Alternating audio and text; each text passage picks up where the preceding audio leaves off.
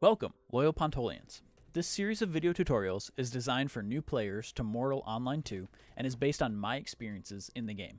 If you have any further knowledge about the game and the things discussed in these videos, please leave a comment below.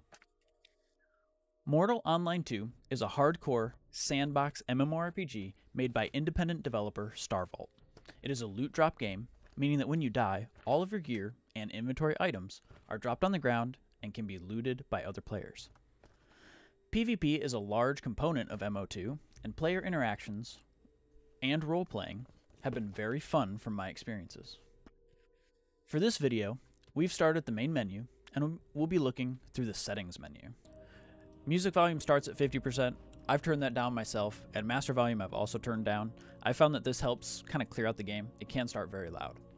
The big portion of this menu is voice chat. VoIP is a big deal in MO2, so make sure you have enable voice chat volume up, because I found that if you have it low, a lot of people tend to speak very quietly. And then for voice chat input, make sure you select the microphone you're using, whether you have a standalone microphone or a headset. And then for voice chat output, I just went with my default setting, but there are a bunch of options you can choose from, and you've got to figure out what's going to work best for you. Now, between each menu, make sure you click Save Changes, as they won't carry over if you leave this screen. So we're going to click Save Changes, go back into Settings, and we'll go to the Video tab. For the Video tab, there is a button for Use Recommended Settings. If you click this button, it will run a benchmark. And when it runs the benchmark, it will place the settings where it believes your computer will run best. I've found that it works pretty well. When I am streaming and using other programs like OBS, I found that turning down these settings can help with frame rate stability. I've left all of these settings on the right off. I've ensured that enable multi-threaded rendering is on. This is big if you have a modern CPU, essentially. And then I do play in full screen. I did test it with windowed borderless and didn't see much of a difference, but I do know that my system tends to run better on full screen. One thing that this system, the Use Recommended Settings button, does not do is it doesn't turn DLSS on. If you have an NVIDIA RTX card of a 2000 series or higher, you can use this and it will greatly help your performance. I found the ultra quality has been the best for me.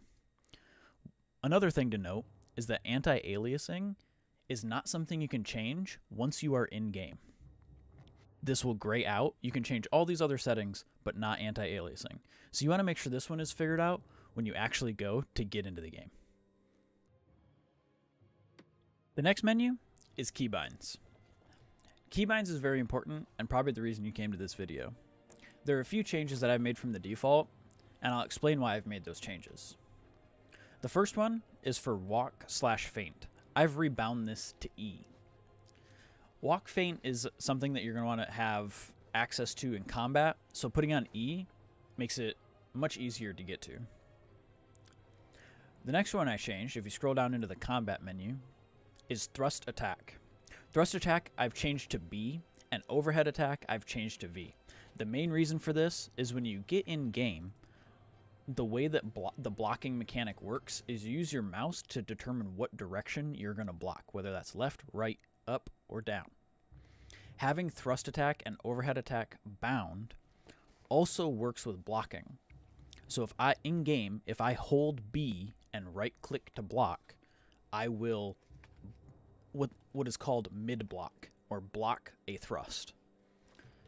If I press V and right click, I will overhead block. I've found that in game, blocking, overhead, and mid is kind of tough when you're moving around.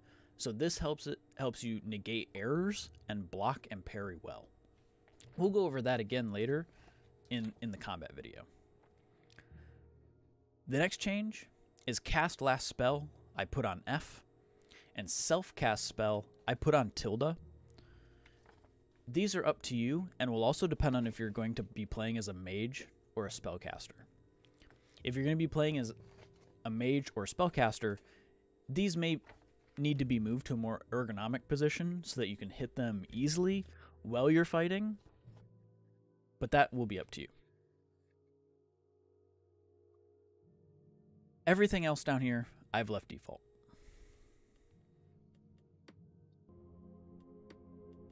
Next section is the chat section. The only changes I've made here is I've made skill message pop-ups and combat message pop-ups active. The combat message pop-ups will show your damage and damage you take in the center of your screen. And then skill message pop-ups will do the same thing for skill increases. I found that these are helpful, but may take away from your immersion. So this one's up to you, and this is something you can change in game and kind of play around with these settings and see if you want them to pop up. I didn't change any of the color schemes. The next section, UI. Again, this is all preference. Use round compass changes the compass at the top of the screen. And then all of these are just for how your UI looks. No real gameplay changes here, and this is all subjective to the player. The next section is gameplay. The one thing I turned on the left-hand side is enable criminal actions. This will affect you later on in the game, but it's good to just turn it on now. The other two things I'd like to point out on the left-hand side are thrust as default attack. Thrust as default attack will help people that are using spears and or weapons that like to do stabbing attacks. This is good to turn on and will make it a little bit easier for you in combat. This is something that you can test in-game and turn on and off. I'd suggest working with this if you want to use stabby weapons. And then aim with arrow tip. When you turn this on, instead of using a crosshair in the center of your screen, you'll use the tip of your arrow to aim. This, I believe, is more of an immersion point than a skill or accuracy point, as I feel like over time you'll get better with both. So this one's up to you. Now on the right-hand side, you have mouse sensitivity, click-drag sensitivity, and drag-click sensitivity.